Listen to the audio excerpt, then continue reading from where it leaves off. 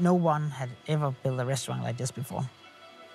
Nobody knew how to do it. I would like to say that I know what I signed in for, but I didn't have a clue.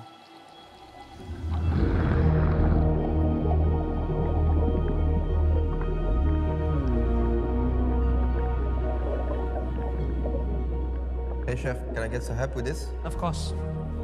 When I came in, it was not sure if the restaurant would be open or not.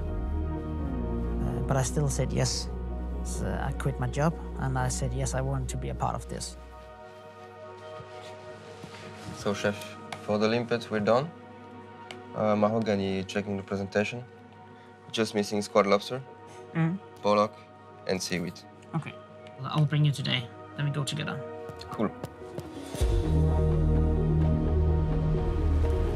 The reason we built the restaurant here is because down here in the southern part of Norway, we have the biggest variety of creatures in the ocean. The weather is harsh, it's always windy. It's important to have a car that can transport me in this unpredictable environment.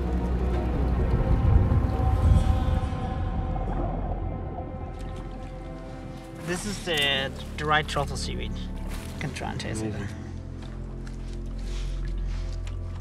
It's crispy.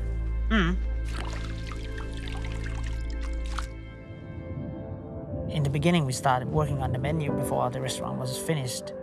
And then when we came over to the restaurant and started watching out of the window, we changed a lot of things. It would make more sense to bring the things from the window into the dining room. So I think it was a good idea to try to make a dessert where the seaweed is kind of dancing. That's the future, to use the ingredients that you have close to you. In the way that we think, and producing things locally is much more sustainable.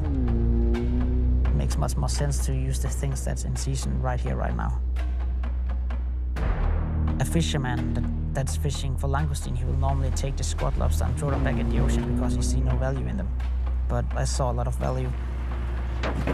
They look really delicious, I think. And how old is the squid lobster? I don't know, maybe 4, 5 years?